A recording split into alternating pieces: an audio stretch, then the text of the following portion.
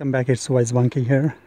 I will show you how to replace the detonation knock sensor in a Honda. Any vehicle is basically same. So a little description first. This is a Honda V6 3.5 liter engine. We'll show you how to change this detonation knock sensor. Sometimes you hear knock, knock, knock, knock. Either it's EGR or it's the detonation. If there's no check engine light related to it, sometimes it's better just to replace this as it's going. The location of it is always towards the at the top of the engine and where the number one cylinder is located. So in this case, this is a 6-cylinder V6. So timing belt is here underneath. Now number 1, 2, 3, 4, 5, 6 is Honda. Now, so it should be located somewhere here under the intake manifold. So you have to take this enter thing off, the top plenum off, and access the sensor. Now, if it's a 4 cylinders, if it's number 1 is on this side, then you will still find it on this side. If the engine starts on the other side, that means your transmission is on the other side, and that side, and engine is on the number 1 is on this side, then sensor will be on this side once you take the plenum out. It's always under the intake manifold. Okay, now we'll show you what to do. You need a flathead. You need a number 10mm socket to take this off, and let's get going and see what else you need. Disconnect the battery terminal just for safety. So disconnect the negative battery terminal and secure it, put it away so it doesn't come back and reconnect by itself. Okay, so disconnect.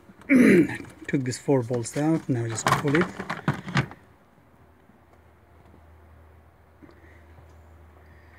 That's the engine. So we'll be taking the center plenum out.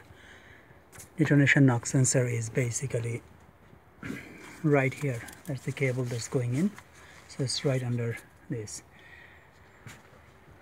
So disconnect. Take this, loosen this bolt. Disconnect these connectors.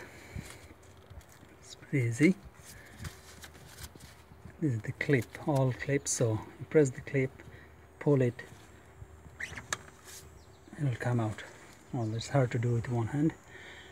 Anyway, so yeah, like that.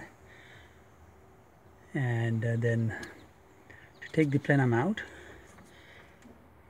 have to take this, all these nuts and bolts out, take the cover out, and there will be more bolts underneath.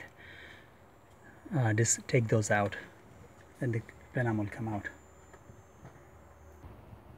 So use the 10mm this to take this nuts and bolt out, as I said, and let's see what's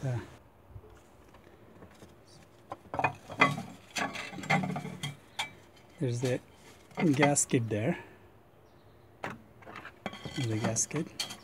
Make sure it doesn't break.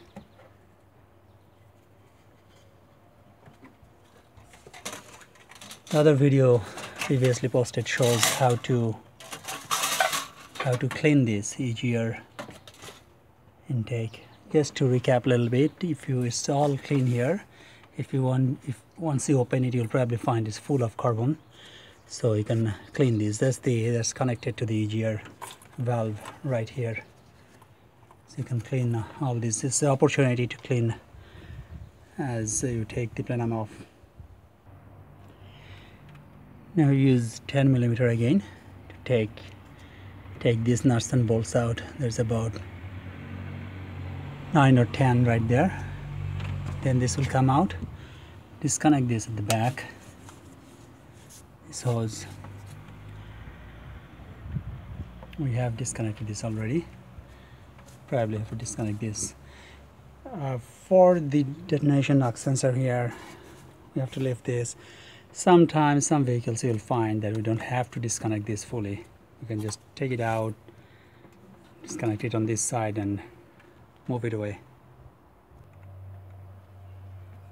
These are 12 millimeters, so you need a 12 millimeter socket here. Okay, it's out. Show there.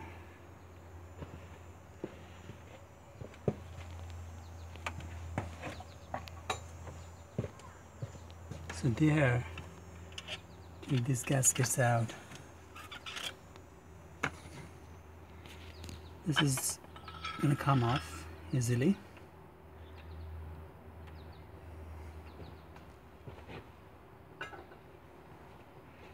Now, some more gasket.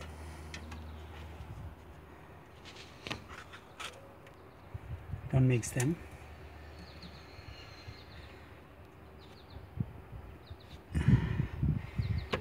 So we have to, this is the lower intake manifold.